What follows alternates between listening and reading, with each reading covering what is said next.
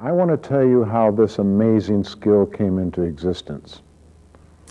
In the early 1940s, I was one of a dozen or so graduate students in the psychology department of Ohio State University who were inspired by Dr. Carl Rogers, a new professor. In various ways, we all were trying to find out what it was that the counselors did who were most effective in helping clients solve their personal problems.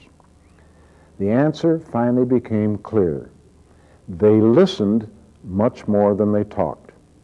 Until then, helping people with personal problems consisted mostly of asking probing questions, giving information, advising, judging, analyzing, reassuring.